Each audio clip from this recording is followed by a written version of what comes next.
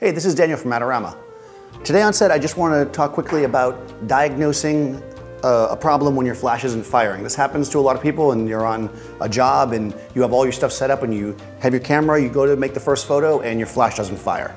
So a lot of times people freak out a little bit. I get a lot of people that come to me and say, oh, something's broken.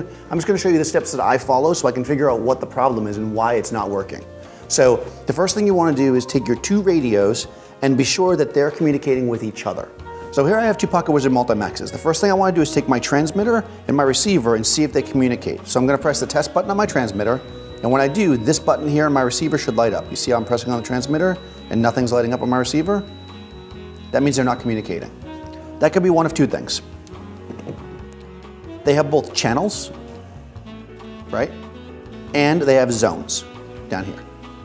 You can see that they're both on channel 17, so they should be working, but one is on zone A and the other one is on zone C.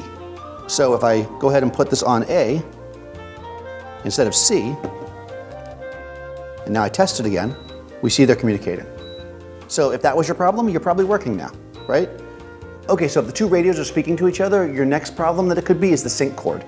Always have extra sync cords with you. Obviously, when you're on location, here's a sync cord for this system. I'm gonna plug one end into the receiver, and then one end into my strobe. This is a Profoto B1. It's a battery powered strobe here, and the sync cord plugs in right here. Okay, so with that plugged in, I press the test button on my receiver and I see that it fires. Now I know that there's not a problem between my receiver and my strobe unit. Now I press the test button on my transmitter and that works. So basically I'm working all the ways through here. The only other place it could be is the connection between my camera and my transmitter, which could be a sync cord in some cases, but in this case it would just be on the top of the camera on the hot shoe. Sometimes, if the radio is too loose or too tight, you'll have problems. So you want to snug it down so it's not going to fall off, but not too much. And then you just take your camera and just take a random shot.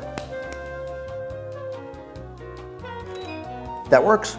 Also notice that when I fire the camera, this lights up. So if I'm not near my flash unit and I want to just quickly check this part of it, I can just put the transmitter on top of my camera and press the button and this should light up. So this means the camera is making the transmitter work. When you fire the transmitter, the receiver should light up. That means the transmitter is communicating with the receiver. And when you press the receiver, the flash should fire. So anywhere in this chain could be the problem. You just want to calmly work your way through the system to figure out where your issue is. Always have with you extra sync cords and extra batteries, because sometimes if your batteries are low, you'll have intermittent firing as well. That could be another problem. So remember, if you have any problems like this, just calmly work your way through it. Thanks for watching. Be sure to subscribe to our YouTube channel, and I'll see you next time on set.